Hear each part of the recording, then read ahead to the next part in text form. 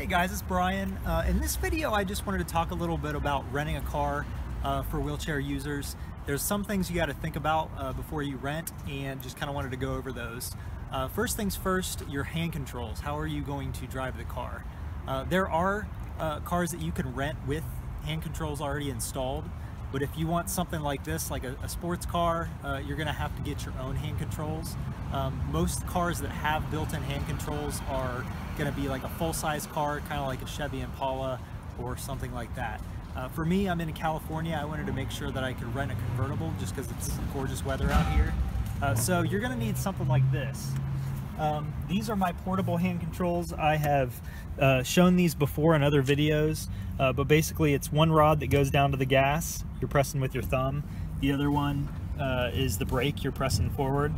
Now these controls can be used with either your left hand, like that, or I prefer to use them with my right hand because that's the side that I drive on in my regular car. Another good thing about getting your own controls is you will be familiar with them, as opposed to other controls. I rented a car one time that had the controls on the left. Like I said, I'm not used to those, so it almost felt like it was a little more dangerous since I wasn't, familiar with them. The other thing you're going to want to make sure you do, I highly suggest, if you know what kind of car you're going to rent, that you test drive it at home before you actually get to your destination and figure out that your controls won't work. That was the particular case with this car. This is a Ford Mustang. I noticed that the clamps for the pedals, the bolts, which are actual wing nuts, were not long enough, so I had to get extended bolts. But one thing that is great about these extended bolts is I tighten them with a wrench or ratchet rather than just by hand. So that gives you a little more peace of mind because you can make them quite a bit tighter. Another thing I did want to mention is make sure that you test the controls once you get them on the car before you drive away. I learned that the hard way because I rented a Camaro convertible 2 years ago, and I was so excited to get in the car and I just threw the hand controls on.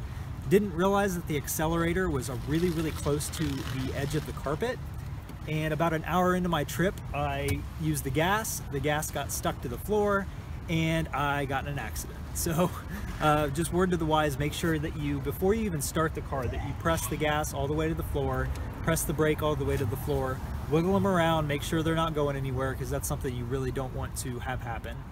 Pretty much ruined half of the first day of our vacation. The other thing I kind of wanted to talk about is making sure that you can fit your wheelchair into the car.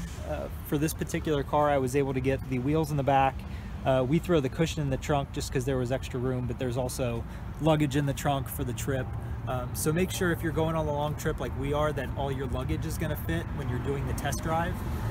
Another thing I would suggest doing if you're going to rent a car is buying the loss damage waiver.